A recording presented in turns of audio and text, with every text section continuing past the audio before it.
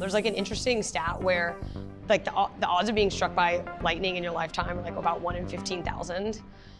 And we make 15,000 dishes a day. If the odds of a defect happening are the same odds as being struck by lightning in your lifetime, it's almost guaranteed to happen one time in this factory a day. So you have to have like a very intense focus on quality. Right now, we're in Bastrop, Texas at the Starlink manufacturing site, just about 20 miles east of downtown Austin.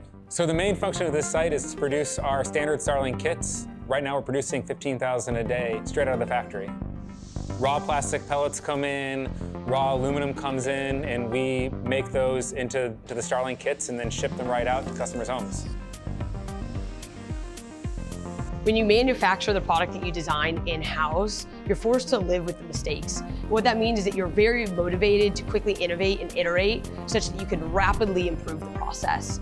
Our previous generation of the production line was maxed out in terms of capability, and the demand for Starlink has kept growing. So when we sat down to go design this factory and this version of our production line, we were really forcing ourselves to innovate.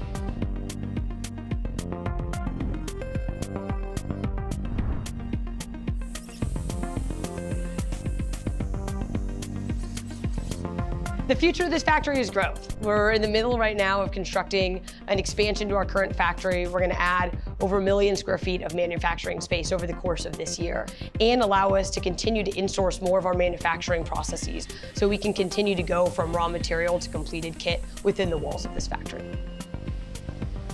I can't understate the hard work of all the employees at this factory who've made this a reality. Less than 2 years ago, this was an empty building with no employees. And over the last 20 months, we've built a factory from scratch. We've gone from producing 0 kits to over 70,000 a week. And we've gone from 0 employees to over 1,000.